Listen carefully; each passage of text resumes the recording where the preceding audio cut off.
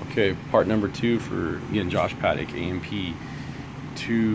1. This is week 2 for our lab, video lab right now, and I'm on connective tissue. No type of tissue is going to be connective tissue. This provides support for internal tissues and organs. They're characterized by extensive matrix. They can be described as fixed, that doesn't move, or mobile, and they can move.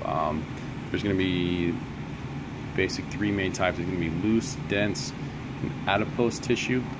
Your loose connective tissue is going to lie under the skin, also found around the small glands.